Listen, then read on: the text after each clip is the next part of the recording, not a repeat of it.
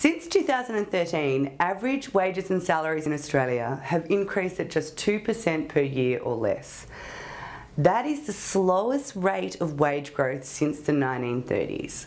Many, including the Governor of the Reserve Bank, believe that there is a wages crisis brewing in Australia, and we tend to agree with him.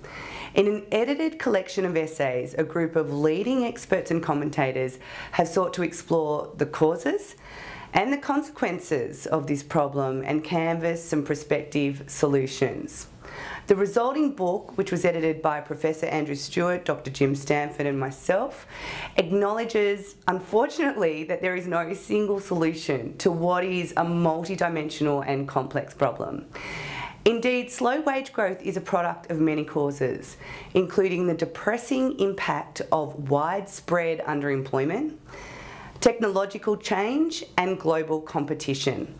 But there's also been a significant weakening of employee power, reflected in the continuing drop in union density and a marked dip in collective bargaining coverage.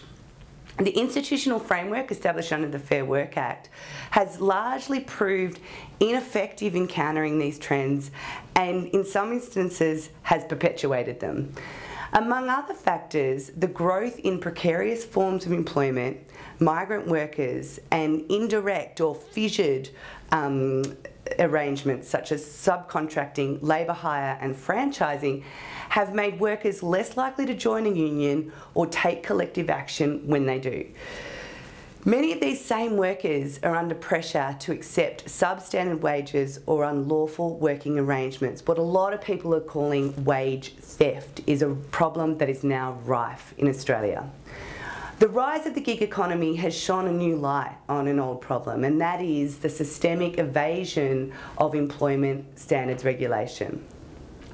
But the issue of lagging wages is not one confined to the private sector. In fact, our book finds that governments have a lot to answer for. They've held down wages in the public sector and emboldened companies that sell goods and services to the government to demand similar wage restraint from their own employees.